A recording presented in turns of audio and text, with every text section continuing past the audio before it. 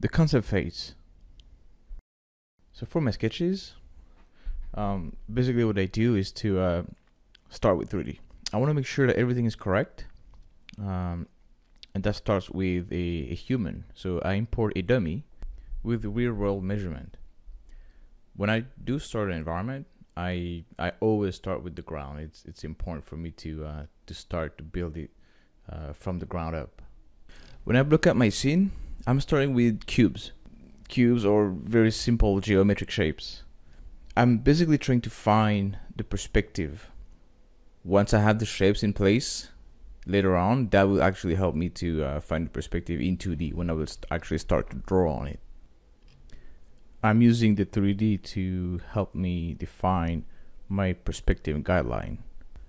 Doing this step in 3D will allow me to find good camera angles. It is like going on location and looking through a camera that actually has a lens. This will allow me also to make better choices based on quote-unquote physical parameters. What I'm doing for the background buildings, it's the same principle, you know. I'm trying to find the perspective that those buildings in the background will actually have. So I'm giving them a bit of volumes to help me trust the perspective. Now that I have my camera in the shot, I can visualize it better. I can make my angles more accurate. I can explore. And with these in the scene, I can make my call on the chosen angle that I wish to keep in the end. I am now using a surface shader and changing its color to white. I'm doing this so when I render with the Toon feature from V-Ray, I can only see the black lines, just like you see right now on the screen. It will mimic ink on Canva. So basically, once I'm finished with the renders, I will be able to use all that, bring it into Sketchbook. This is now available to me as a starting point for my drawing, for my different sketches that I want. And I can also render different angles, and I can now render something quick, have several angles rendered, and I'll be able to choose from there. Now that the render is done, I'm importing it back into Autodesk Sketchbook. And from there, I'm tracing the perspective. That's why I modeled the cubes in Maya initially, so I could have a strong foundation for the perspective. Once I have my perspective traced, then I can start to draw the elements on it. I usually try to build my sketches the same way I would build it in 3D. But you know, sometimes I just jump around, depends on what I feel. This is a lot about exploration, so I try to limit the mechanical aspect of it. For example, I started with the foreground here. I'm trying to make this as flawless as possible. One thing also, when I start painting or during the entire process, I had on another monitor that unfortunately you can't see here, but on my second monitor, I had all the references from what we see from the previous chapter. They're always with me, so I can always refer to it at any time. It is very important because you will be asked during production, during the work, you'll be asked to match or to stay as close as possible from the reference that they give you. Unless they tell you you can take some liberties, but you should always stick to what they tell you to do. And that's why I built the concept in the beginning, so I could have a solid base to start from, and then as I do the work, then this will always be with me. It is like the blueprint from the entire shot. This is what I'm going to follow, and that's the concept and the reference that we gathered. So once I have the base for the ground, I start establishing the walls. Same principle here, you know, building it from the ground up. This might sound pretty obvious, but many times you would be surprised why your piece would be weak. In an environment, it is very important, and that goes from concept until the end. by the end, I mean compositing your shot and projecting it in 3D. Everything is being held from the ground. Like we exist because there's a ground, right? We're not airborne creatures. So everything we build is from the ground. It is the same when I build an environment, or for that matter, any artist. The ground is your base. It is your foundation. You cannot build anything if you don't have something to stand on. So I remember when I was a student, teacher was pointing it out every time. Your environment is weak because you do not have a ground. I also studied comic books before joining the visual effects industry, and every time, in many occasions, the shots were weak. They were saying your environment is wrong. There's no ground. So I cannot stress enough. Start from the ground. You will always have a good foundation, a good base if you start from the ground. Also, for example, when you project anything in compositing for your matte painting projection, even though you have a mountain with a bit of a ground, or anything that has a bit of a ground, if you only project it on a plane that is 90-degree angle from the floor, it will be wrong. So you will have to put a ground to project it on, even though. And that is a mistake that you can find often, where you're like, why is that shot looking a bit weird? We don't really know why. Well, it's because you did not project it on the ground, for example. That is one of the examples that you can find. Well, now, that might sound a bit excessive, but you would be surprised how many times I've seen pieces work, or people doing their work, and they do not have a ground, or they have a weak foundation. That's very important.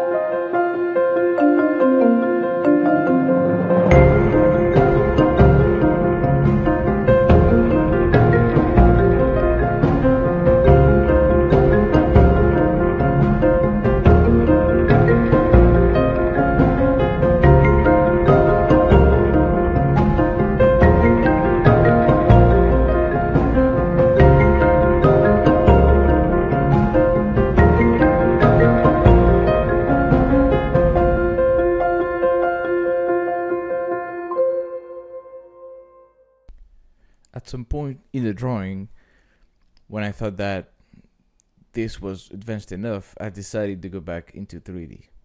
And in 3D, what I do is to basically build and then render those elements, so I don't have to redraw things. Basically, it's faster to just model and render it than just draw it again. Now you would ask, why not just do everything in 3D? The reason for that is I want to make decision on the fly. I want the creative juice to flow. So drawing is very intuitive. I can just draw something really quick at the beginning and then erase or redesign something on it that's just adjust an element. So starting in 2D and drawing is actually easier and faster. But then once I know what I want, I will actually go back in 3D and model that and render, so it's actually more accurate in the scene. Also, another thing, after having the sketch done or advanced enough, I go back into 3D, right? And I actually go into my library, my model library, and in there, I just look for all these elements that I might have. That could be trash, the pipes that I don't have to draw, and all those little details that, well, if I don't need to draw it and I can just render it because it's faster, then I'll just do that. I'm really trying to cheat as much as I can. Most of the time is not your ally. You, at least in the VFX, in feature animation and maybe other type of production, you might have a bit more time. But usually, if you can bang something really quick, that will be mostly appreciated. So, and if you can make it look good and it's quick, then it's even better. Again, this is just a way of doing it. This is the way I like to do it. I like to start with the drawing, something in 2D. The reason for that is because it's easier to actually visualize it or show it to someone that's a line is a drawing. In my opinion, I think, if you start with a drawing, it could be quick and they could take a look at it and they're like, okay, change this and change that.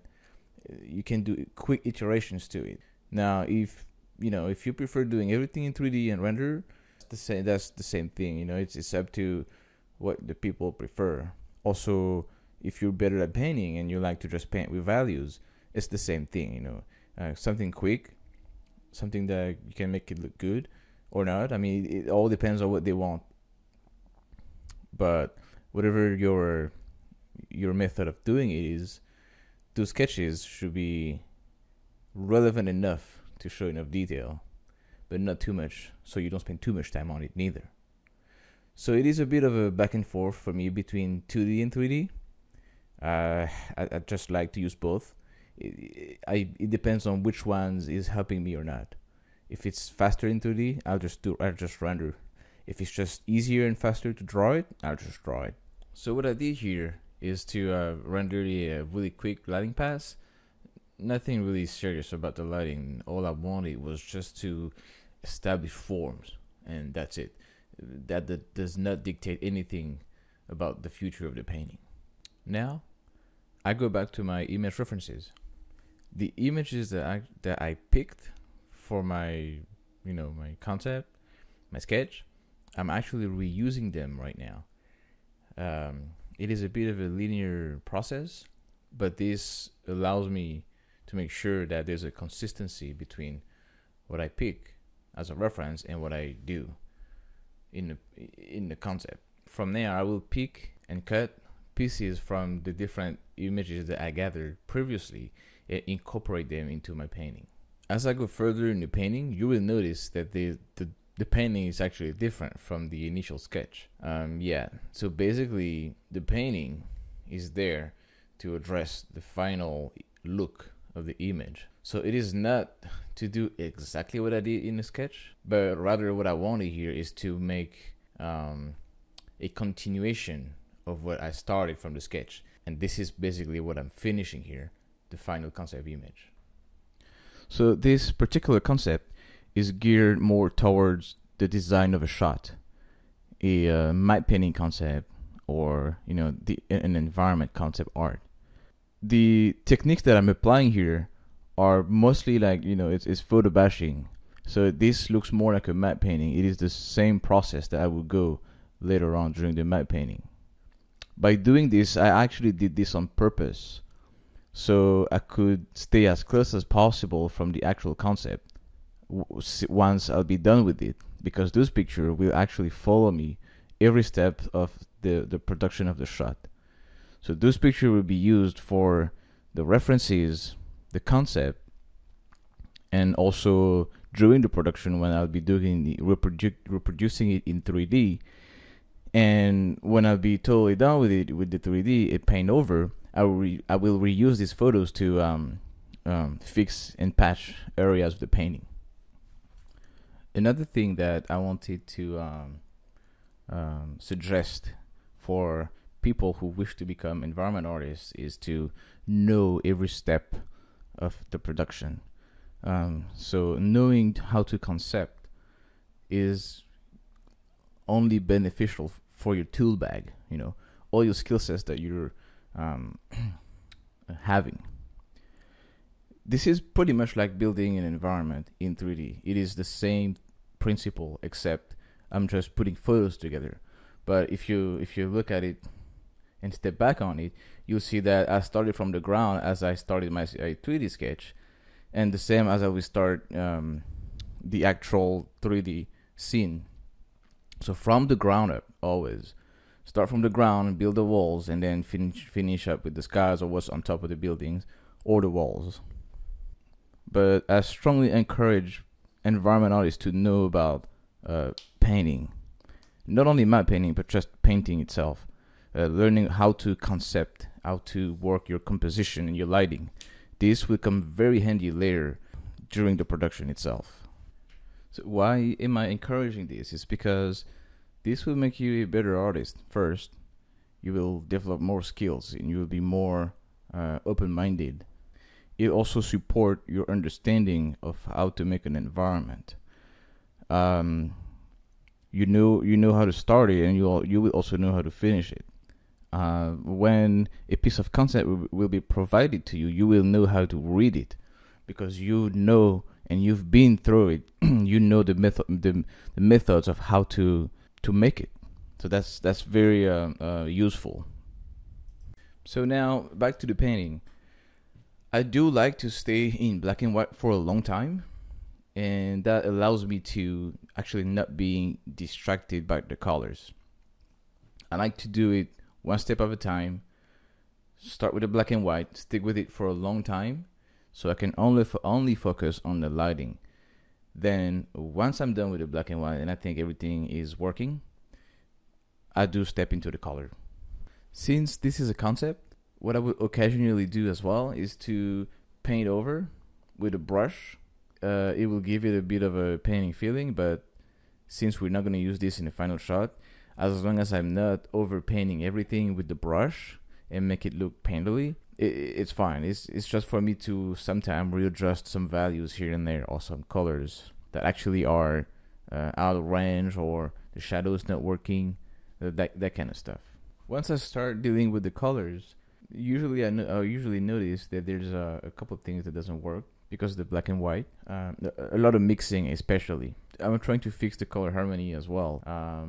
Some patches does not blend. Some patches has some brighter colors or not.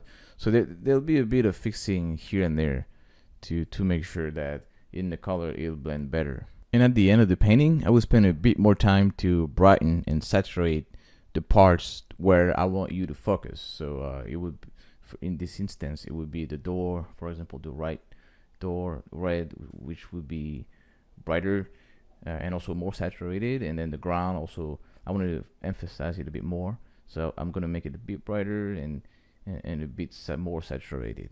Now this is just one way of doing it. There's many ways that you can do all this. This time I decided to start in 3D. I decided to do a sketch because I wanted really to show you what you can do, what's possible. But sometimes I just start photo bashing like this with no purpose or intent, just to have fun.